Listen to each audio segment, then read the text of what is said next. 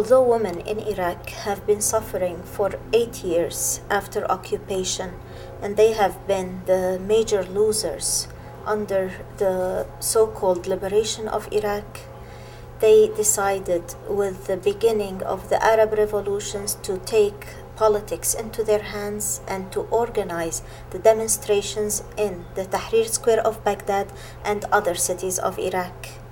Our Organization of Women's Freedom in Iraq has actively participated in organizing the youth of Tahrir Square, and as a punishment for that, the government has hired gangsters and they unleashed them on our female activists today on June 10th.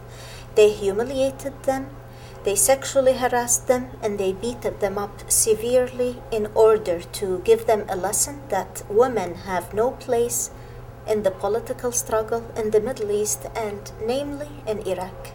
The so-called democratic times of Iraq show that it's only the rebirth of a new dictatorship. This time not under Saddam's name, this time it's under Maliki's name. Long live freedom! We support you!